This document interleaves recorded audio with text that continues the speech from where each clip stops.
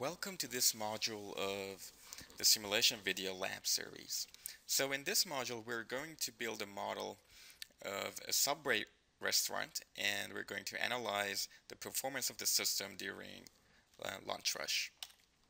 So as for the objectives for this lab, we will first build the model of our Subway sandwich shop in Simio, and then we will perform basic verification analysis. We then talk about how we can define experimental responses, and we will also talk about smart plots and how we can use them to interpret the simulation outputs. And finally, we will modify the initial model to compare alternative operating policies. So the system that we're going to model in this lab is basically similar to a serial production line. So customers enter the restaurant, and then they go to the first stage where they choose the type of bread and meat and cheese that they want on their sandwich. And then the customers go to the next stage, which is the oven. So if they want their sandwich toasted, the worker puts the sandwich in the oven, and the oven heats the sandwich and toasts it. And then the customers will go to the third stage, which is the veggies station, where they put lettuce, tomatoes, and other types of vegetables and condiments on their sandwich. Once the sandwich is ready, the customers pay at the cash register, and after the payment is complete, the cashier puts the sandwich in a bag, and the customers then go to the drink machine and get their drink, and then they leave the system. So as I mentioned earlier, we're going to analyze the performance of this system during lunch rush. So the data that we're given are as follows. So the arrival rate is 32 customers per hour during the peak lunch hours. So the service times are all triangularly distributed for all of our 5 stages in our system, and the parameters of our triangular distributions are as follows. So for example, for the bread and meat station, the minimum is 1 minute, the maximum is 2 minutes, and the most likely value is 1.5 minutes. Similarly, for the oven, the minimum mode and maximum values are half a minute, 1 minute, and 1.5 minutes. And you can see the other parameters for other stages here. The other thing is that not all of our customers want their sandwich toasted. So the data that we're given indicates that only 70% of the customers want their sandwich toasted, and 30% get cold sandwiches. However, the current operating policy of this restaurant requires that we maintain first in, first out throughout the system. In other words, we do not allow customers who want cold sandwiches past the customers that are waiting for their sandwich to be toasted. As for the performance measures that we're interested in, particularly we want to evaluate server utilizations, and also average time in system and expected number in system at steady state.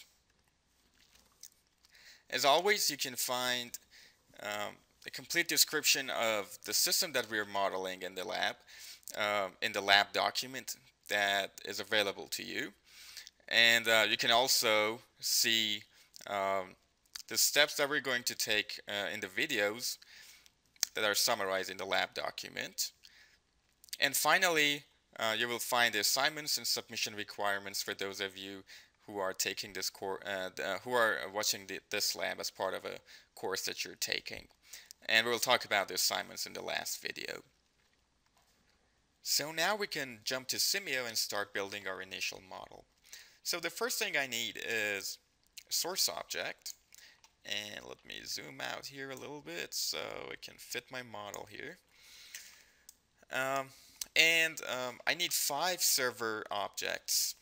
And I can either drag and drop my server objects one by one on my facility view, or I can simply double click on the server object definition in the standard library, and then I basically switch to multi-place mode. So now I can place multiple server objects on my facility view without having to go back to the standard library and actually um, uh, drag and drop another server object every time I need one. So in order to exit the multi-place mode, you can either hit escape or simply right click. So the next object I need is a sync object to destroy the entities that exit the system. And I also need my default entity object instance. So the next step is to connect my servers together. So I'm going to, again, double click on my connector object definition. So now I can simply connect all my objects together without having to go back to the standard library and select connector every time I would like to add a connector to my model. So now that I have my initial model set up, I can hit run and basically watch the model run and make sure that everything is connected and everything is working correctly.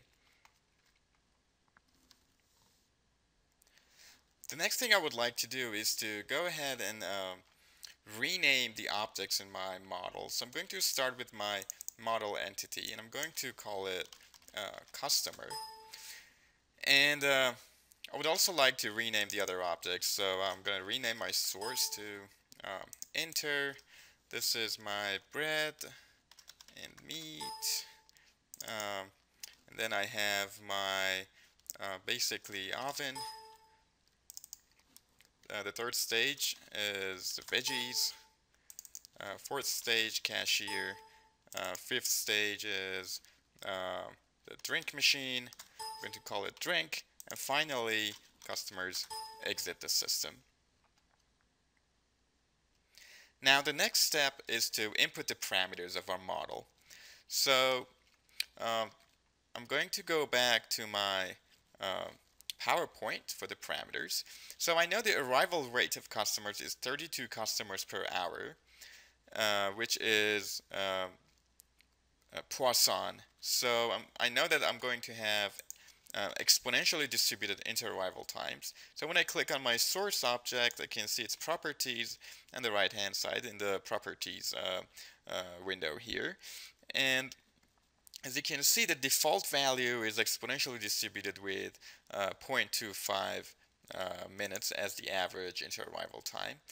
And I know that my customers arrive at a rate of 32 per hour.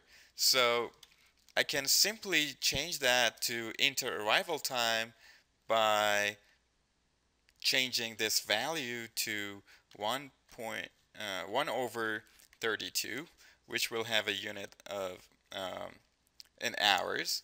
So I'm going to change my units to hours. So now I have my inter-arrival time exponentially distributed with mean 1 over 32, and the units are in hours.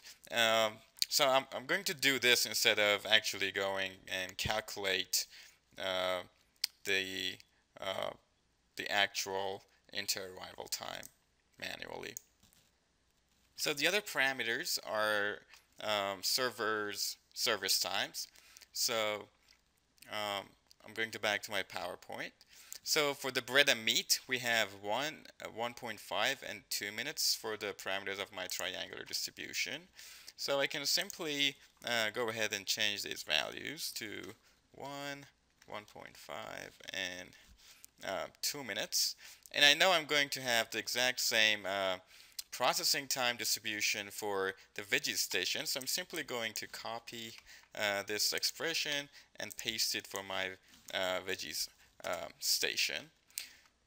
For the oven station, we know the parameters are 0.5, 1, and 1.5. So I'm simply going to change this to 0.5, 1, and 1.5. And I'll make sure that the units are in minutes. And I know my cashier and my drink machine also has, or both of them have the same processing time distribution.